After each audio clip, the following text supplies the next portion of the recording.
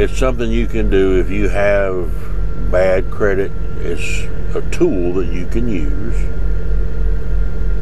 to help you begin to build good credit.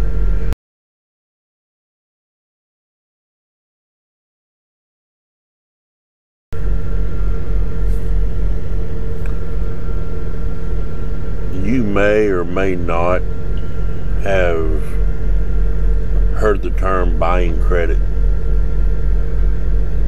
What does that mean, actually? Well, it's something you can do if you have bad credit. It's a tool that you can use to help you begin to build good credit. It doesn't happen overnight. It takes months to do.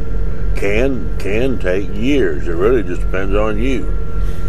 But the short version is you deposit your money into a bank or credit union, and then you use that money as collateral for a loan from that same bank or credit union. Now, as I said, this does work, and it works very, very well, very effectively.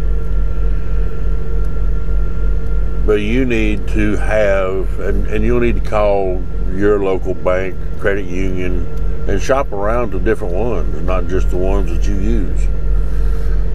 Find out what is the minimum amount that they will put into a certificate of deposit, a CD.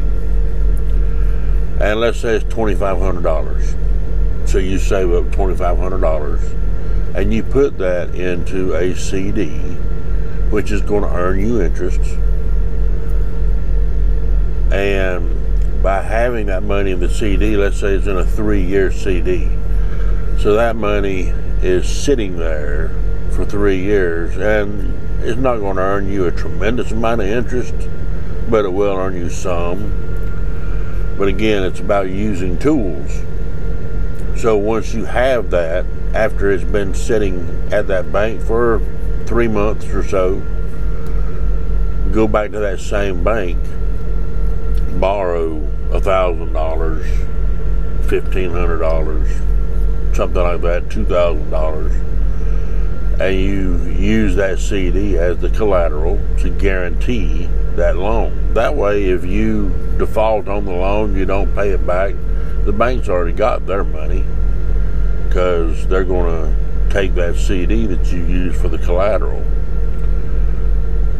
If there's anything left, then they'll give you that remaining balance. But if you take out that small loan and then you pay it back, okay, now that's good mark on your credit. So you take out that small loan, don't spend that money. Put that money in a savings account in another bank.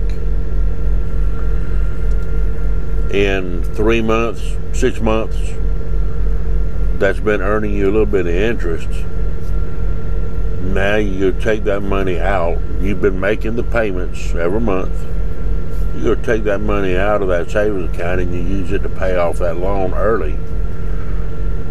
You've made a little bit of money, maybe enough to buy yourself dinner, a nice dinner somewhere, but you made a little bit of money off of the interest while it's been sitting in that savings account.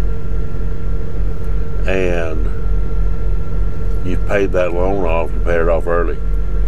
So the bank's going to report that loan to all the credit bureaus, and it's going to give you a good credit score from that bank. And you can repeat this process many times. Now, come tax season, that little bit of interest that you earned, yes, you're going to have to pay taxes on that little bit of interest. But the bank's going to send you the paperwork, just like getting the W-2 in the mail or something. It's the same thing. But if you can save up, say, $5,000, now you can have 2 CDs at 2 different financial institutions, and you can use those to leverage loans, and you just keep repeating that process. You know, it really depends on your situation. It depends on how quickly you're trying to do something. Also, keep in mind that anytime somebody finances something for you, you know, get a letter from them, and you can take that letter that says, hey, you know, I sold Joe this pickup truck for $5,000, and he agreed to pay me X amount of money each month, and he for however many months, and he paid it off early. You send that in, a copy of that, into all 3 major credit bureaus and request that be put on your credit report, and they will do that, and it doesn't cost you a nickel. So keep things like this in mind. These are tools for you to use, and I really hope that you will use these tools to your advantage, because money is just a tool. And just like a mechanic has his toolbox filled with all the different tools to do his job, you need to identify and utilize the tools you have at your disposal to help you do your job, help you accomplish your goals and fulfill your life's ambitions. So buying credit is an option. Years ago, I did it myself. I've told my children when they were first trying to establish credit to do things like that. Another thing is you can go to Discover Card, and if you've got $200 to put into a savings account with Discover, they'll give you a Discover credit card with a $200 limit. It's a secured credit card.